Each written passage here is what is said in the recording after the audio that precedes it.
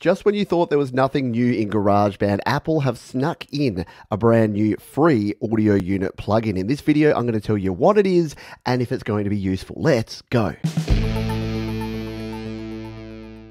GarageBand on iPhone and iPad has a bunch of free plugins. To get to them, you go to your mixer icon, you tap on plugins and EQ, and if we hit this edit button and one of these green plus buttons, here's all the default plugins. There's 10 of them in total. I cover them in detail here on the channel. There's links down in the description if you want to check those out. They also have the ability to add third-party plugins, and here's a bunch that I've downloaded and installed from a bunch of different developers over the last few years. And if you scroll right to the bottom, you'll notice that there's these plugins directly from Apple. I've got another video showing how you can make sure you enable and install these plugins. It's super simple. Once again, that's linked down in the description. But in iOS and iPadOS 16, we got a new one, and it's this one. It's the Sound Isolation plugin. Let's tap on it to select it, and now let's talk about what it does. Now, we need to do a little bit of detective work here because Apple don't put out a lot of documentation around these plugins. So if we jump in here and tap on this one,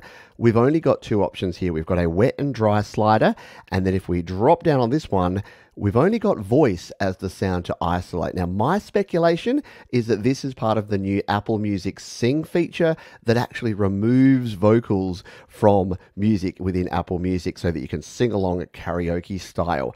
The problem is that would be a kind of handy plugin to have here in GarageBand, except it doesn't kind of work that way. It works the other way in that we'll remove the audio and the music and the backing track and the instrumentation and leave the voice behind. What do I mean? Let's show you. This GarageBand project is a stereo mix of my song Murdering Time. Now I'm going to turn off that plugin to start with, and this is what it sounds like without that plugin applied. I'm murdering time, murdering time. So you can hear all the instrumentation and the vocal there as well. Now, if we turn on this and hit the icon here, we're going to put this at 100% wet at the moment. And again, the only option there is the sound to isolate is the voice. So we're going to put those on and hit done. Now let's go back and listen to that same passage with this plugin applied.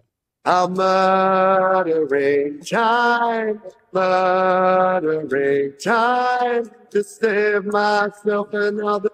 So it's removed a lot of that background instrumentation. Now, has it done a fantastic job of doing this?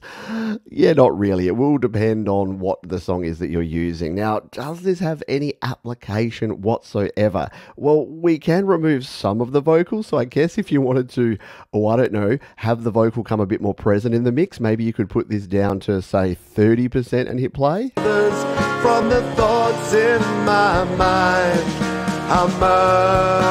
and it will adjust, I guess, the ratio between your vocal and the rest of your mix. But really, you're going to do that in your multi-track mix anyway. So limited options of what could actually do here and limited quality. But it is interesting when we find these little Easter eggs that Apple throw in to GarageBand that we can have a play with.